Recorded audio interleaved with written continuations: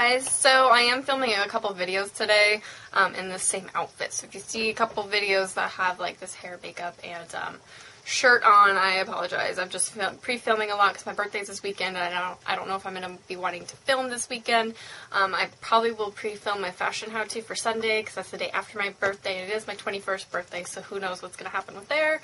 I don't plan on drinking all that much. I don't plan on like forgetting everything that happens and not remembering my birthday. I'm not that kind of person. Anyone can tell you that, but yeah, so I wanted to do a video on my most reach for beauty products, and I know it's not fashion related, but I thought I would do this anyway, and I actually forgot a couple products, so I have to grab those really fast.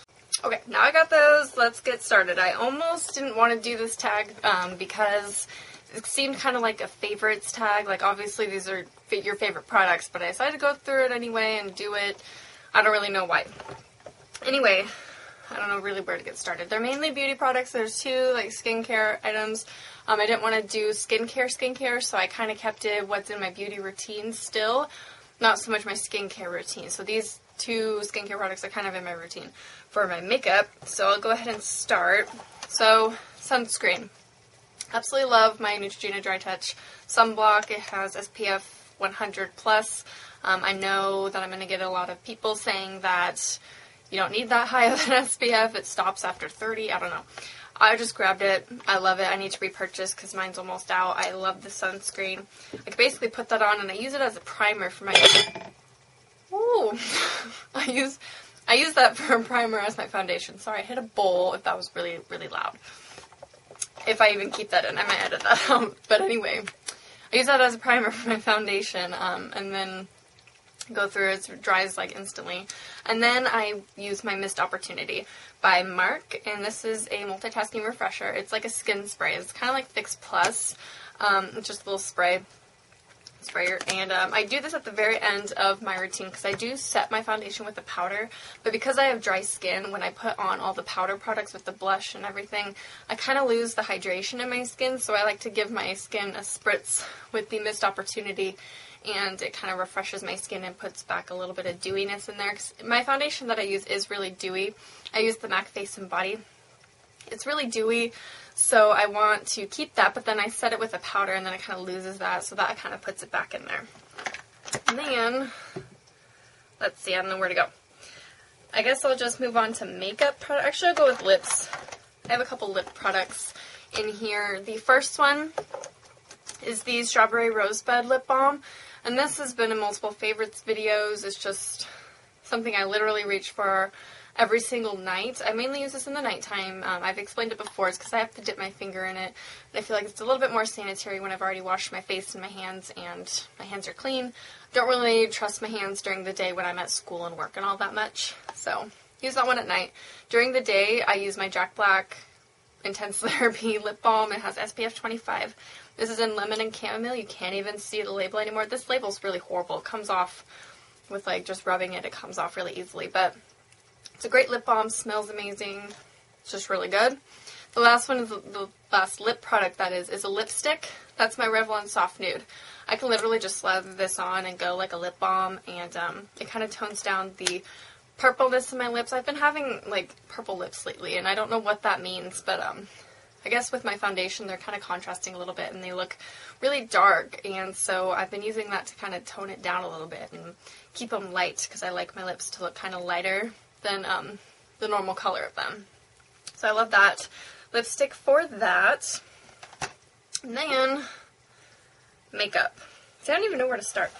Eyeliners. I have a couple eyeliners that I reach for every single day. I use both of these every single day. Let me know if you want an updated like eye makeup routine. I'll just do my skin. Nothing's changed really with that from my last everyday makeup routine, so I can go ahead and I have two eye looks that I do. I do this one and then I do another one that I filmed. I probably wore it in some sort of video. I think it was in my last fashion how-to, the one with the Doc Martens. I wore it in there, so I can do my, looks that I do. I do two mainly, and they both involve these. The first one is the Korres eyeliner pencil in black. I just love the Korres eyeliners. They're so amazing. I just use this one every single day. I have multiples of these. The soft ones are really good too, but not for my purpose. I use this for my upper waterline, tight line. I don't know if it's called tight lining your eye or if it's called the tight line, like the waterline. I don't know. But anyway, it's for my upper rim. And then for my lower rim, I use my Stila Smudge Pot in black every single day. It's the only one that really has enough staying power for me, plus gel liners in general are a lot better with that. So I like to use that one. Then my base every single day, unless I do my second look. This is the one if I do this look. Every single day I use this without fail as my Benefit Creases Cream Eyeshadow / liner in Birthday Suit. I've used so much of this. It's almost gone. I love this. This is one of my favorite products of all time. I will continuously repurchase this. It is an amazing cream eyeshadow. Such staying power, crease resistant. The color is amazing. I need to purchase more of these, but I'm still on my no makeup buying ban, so I can't really buy them yet. Once I take myself off that ban, which probably will be soon because I'm dying here, I will probably purchase another one of these. So I love that product. Then for cheeks, my most reach for blush right now is actually not a blush. It's more of a, I mean, it is a blush technically, but it's more like a bronzer to me. I use it kind of like a bronzer through here, kind of a contour, and a little bit on the cheeks because it's kind of rosy enough to use on the cheeks where it doesn't look brown. So it's a Trace Gold by MAC. Just a blush. It has a lot of shimmer in it. I also like to use this as an eyeshadow, as a transition color, and also blend it out at the bottom. Looks super pretty. Lately I've been doing more matte, except for today. But this one's really great as an eyeshadow as well. Especially on the brow bone to warm up the look. If you're doing a smoky eye, it works beautifully. Then I have my Korres mascara, and this is something I reach for a lot. Lately I've been mixing up my mascaras because I still am working on my lash stash, and I have a few open, but I wait to use those and then I'll open a couple more, so it takes me a while to go through them. But the Korres mascara in black, it's really lengthening, it's layerable, it's just a basic wand, nothing really fancy with that, but you can layer it, it's nice. It's really natural looking, but you can kind of build it up. Since it is really easy to layer, you can build up the thickness of it at the roots. Makes your lashes really long. It's just a really good mascara. I don't know how much it is either, but it came in a set. That's why I have it. And then the last thing that I reach for every single day, literally every single day, is my MAC palette. And this is my favorite thing of all time. If there was a fire, I'd probably grab this, my 217 brush, and I'd be good to go. Because this and the 217 brush, I cannot fail. So this is my custom made palette. It's really, really dirty. I'm sorry. I'll try and clean it up a little bit. But it's because I use it literally every day. These are my 4 eyeshadows that I can't live without. The highlight can be interchanged. I can use Blanc Type. I can use Naked Lunch, Nylon. This one just happens to be the one I chose to keep in here for now because it's a more natural looking highlight, but I do change it out. So this is, I can't even think of it. Sorry, Brulee. I couldn't even think of that. Brulee. This is Satin Taupe, which you can tell I have dug down in there. I finally hit pan. This is the first product I've hit pan on. First MAC eyeshadow. Isn't that exciting?